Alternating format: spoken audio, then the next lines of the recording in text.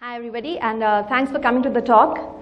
My name is Indrani Medhi, and I work as an associate researcher in the Technology for Emerging Markets group at Microsoft Research India in Bangalore here. And today I'll be talking to you about work that we've been doing in design of user interfaces for people who are non-literate, who cannot read or write.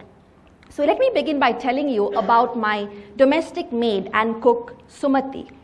So Sumati is around 30 years old. She's already a mother of 3 kids. She's quite street smart. She is the main breadwinner of the family. Her husband doesn't have a regular job. She works at 4 households, cooking, cleaning. But Sumati never really had the opportunity to go to school. So she is not literate. But she has a basic mobile phone that she uses to make voice calls. And she carries these little chits of paper with her where there's numbers written. And interestingly, even though she's not literate, she can recognize numbers. So whenever she needs to make a call, she looks at this chit of paper and dials a call from scratch. So she doesn't even use the phone book. And I'm sure a lot of people in the audience would agree that you know a lot of people like Sumati. Maybe they are your drivers, maids, cooks, and cleaners. I think this is really a global phenomenon. 41% of the population in the least developed countries are not literate. And research has shown that people who are not literate use mobile phones for making voice calls only and not for any kind of sophisticated usage. So, and if you look at cell phone penetration, it's quite high. In 2011, there were 5 billion mobile phone accounts across the whole world, and 60% of the subscribers lived in the developing countries. So given this high penetration of mobile phones on one side and non-literacy being the bottleneck on the other, the question that we ask in this research is, how do we create user interfaces such that any person who's not literate on first interaction with a PC or a mobile phone can extract information that's relevant to his or her life using very little or no assistance? So the way we solve this problem is by designing text-free user interfaces. Now, text-free user interfaces do not use any kind of text, but there's some numbers because people who are not literate can actually read numbers. Otherwise, it's a combination of voice, video, and graphics like you see here. The first 2 screens are a mobile banking application on cell phones. The next one is a job search app for domestic helpers, which is on a PC. So what is the process that we use to develop these designs? We use what is known as an ethnographic design process. So basically, you go into the field and, like the previous speaker was saying, you talk to people who are potential users of your technology to understand their needs and requirements. And then once you've talked to them and you have this information, you come back to the lab and design these interfaces and then go back to them again to understand whether they're usable or not. So you do usability tests. And this cycle is a very iterative design process. In the last few years, I've talked to people in the Philippines, India, South Africa, and talked to some 570 people, spent some 700 hours talking to people in the field, and these are pictures of me talking to fishermen and farmers and domestic helpers across these 3 countries. Okay, so let's sort of understand the context that we're talking about. So who are these people that we're talking about?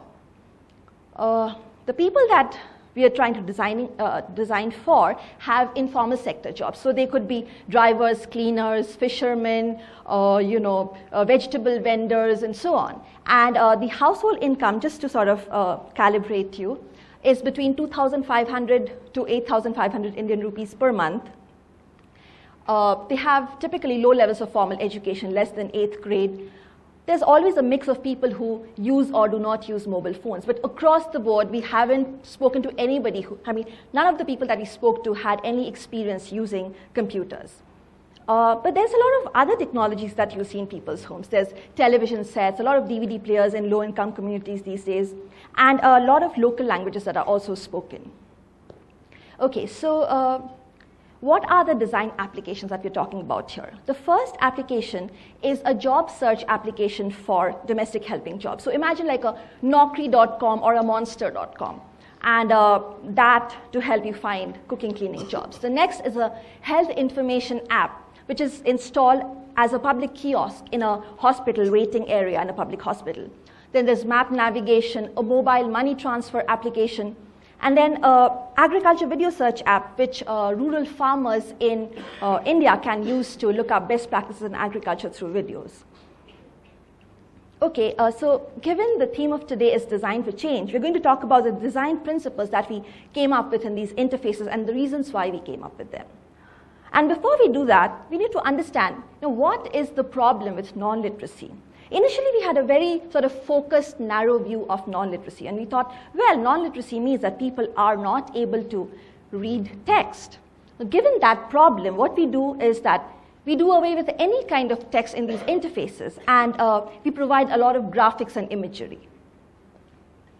The first graphic is of get enough sleep, and this is the health application. The other is trying to denote the address of the employer in the job search app.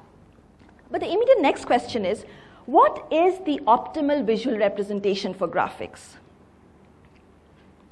It could be any style of graphics, right? So to answer that question, we do a controlled study where we compare different representation styles. And there's 5 representation styles that we test with 200 people from low-income communities. The first is local language text. Those of you who read Kannada can probably read this. The next is a static hand-drawn representation, and this is the graphic to represent high fever for the health application.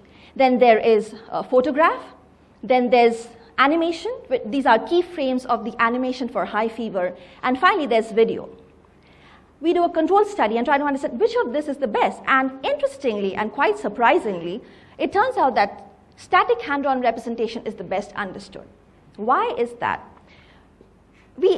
After talking to people, we realized that a photograph has a lot of extraneous details that people get lost in.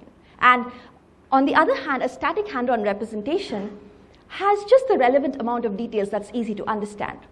Again, if you compare animation and video kind of motion graphics, what happens is, so this is the main activity that we're showing through the graphic, right? There's this person who's lying on a horizontal surface. There's a cold compress on the forehead to reduce fever, and there's hands next to the person. In the animation of the video, what happens is there's a context-laying activity before the main activity. For example, you show two hands dipping this cold compress in water, wringing the cloth and bringing it to put on the forehead. So that action is confusing. So people got confused with the animation and video, but they understood the static much better. So we use static hand-drawn representations like this for the interfaces. We also realized that there's a lot of attention that one needs to pay to while designing these interfaces, because people might have various psychological, cultural, or language biases. Initially, to denote the symbol for washing for this job search app, we had put utensils, the first graphic, and people thought of that as an object, just utensils, or a place where you wash utensils, that is the wash area. The moment we introduce action cues like running water, that seemed to fix the problem. People immediately got it. Oh, this is the activity of washing. Then there's cultural biases as well. The second graphic, the slow-proof house, was used to denote the address of an employer for the job search app. But when I showed it to people, they came and said, well, my employer lives in tall apartment complexes. They don't live in village huts. And in design school, we were taught that a slow-proof house is a universal symbol of a house. So with their feedback, we designed this particular graphic, a tall apartment complex. There were also language biases which people had. We were representing job timings with sun and moon clocks, so this is 5:30 to 7. But when we were talking to participants who were Muslims, probably because Urdu is written from right to left, they were thinking of time in the other direction, reading Urdu.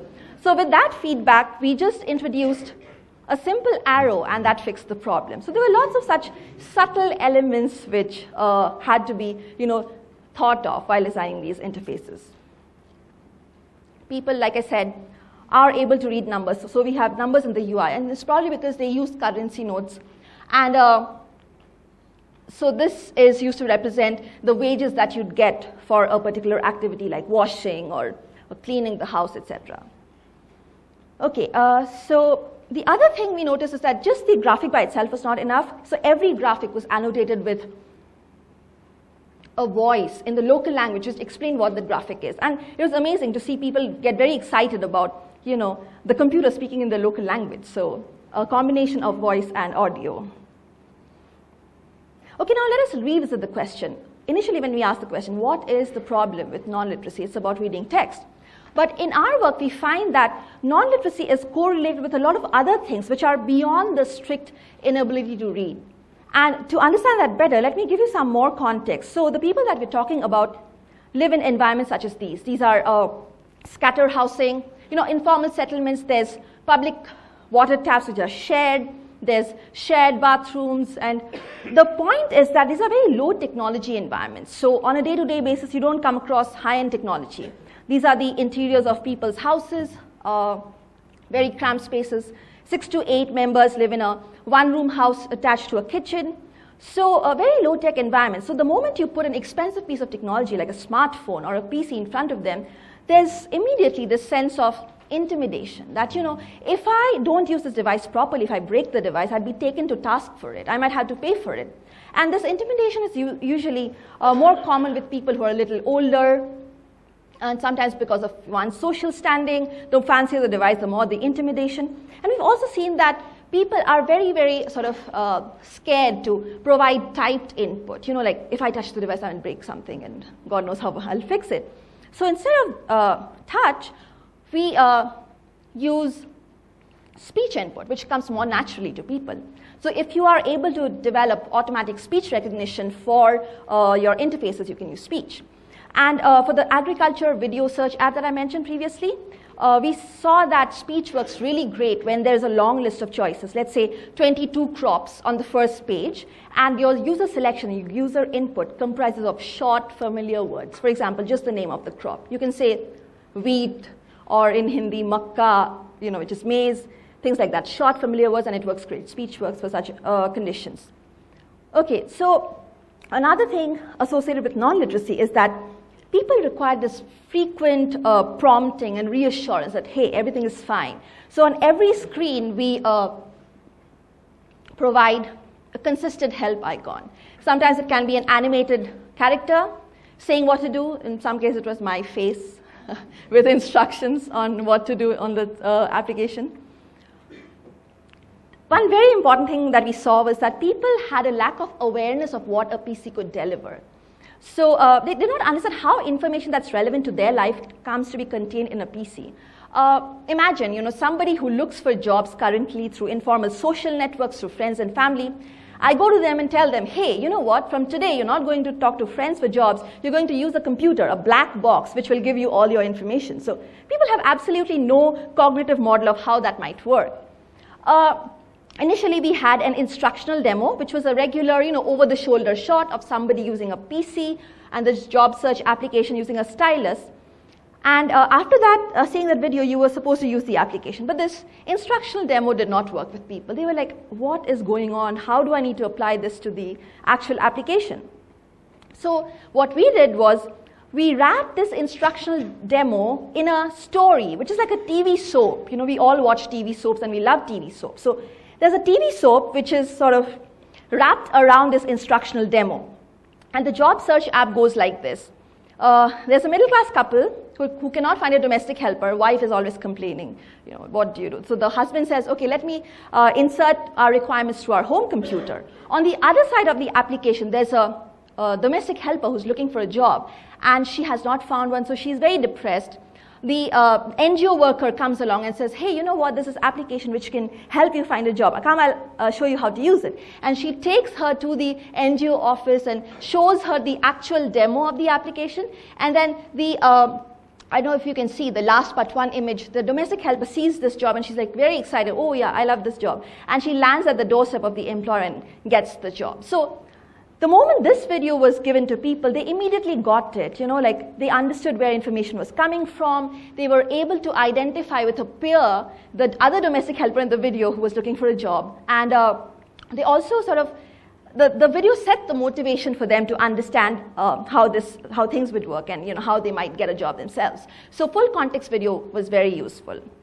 I guess most of you in this audience today have touchscreen phones, right? But a lot of the people in low-income communities still have phones with keypads.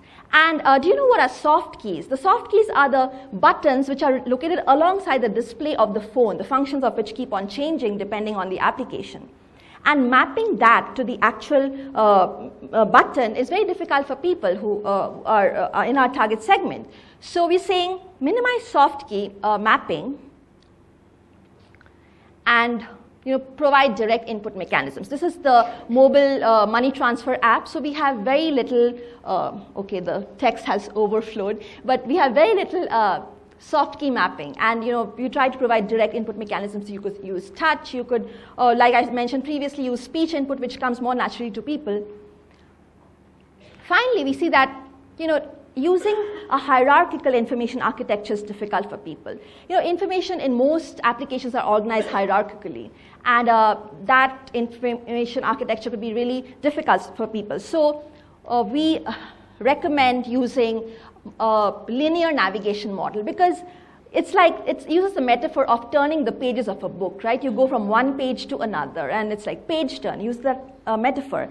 And it's not also good to provide everything at one shot to the user in one screen, because it's very overwhelming. So maybe 6 items per page, and with a page turn metaphor, you just use a graphic like this, going from one page to another.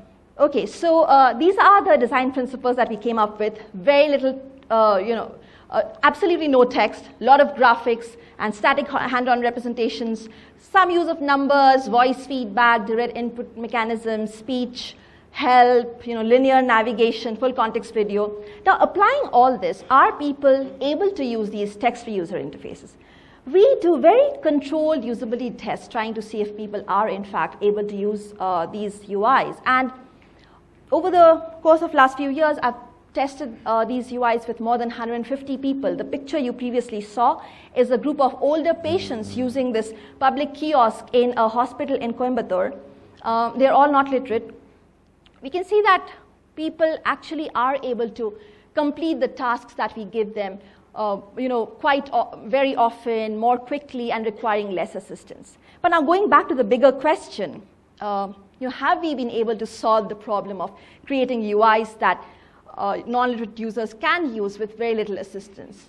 I think of the problem as solving a Rubik's Cube. We are still trying to get all the pieces together. We are not yet there. We are on our way on the problem.